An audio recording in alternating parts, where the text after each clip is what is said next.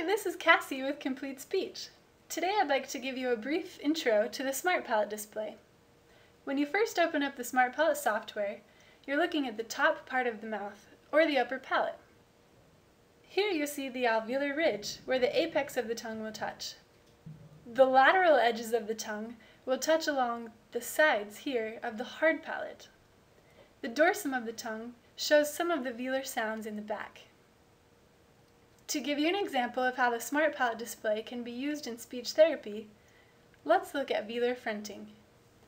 Velar fronting occurs when a backstop consonant, such as g or k, is replaced by a front stop, such as d or t. Let me put in my SmartPalate to show you some examples. G or k versus d or t. This is shown clearly in the word cat. Cat versus tat. Go, dough.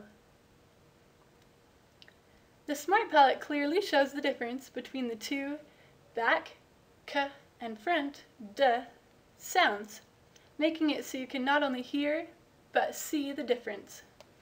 Thanks for watching, and look for more clippets about how to incorporate the SmartPalate into speech therapy.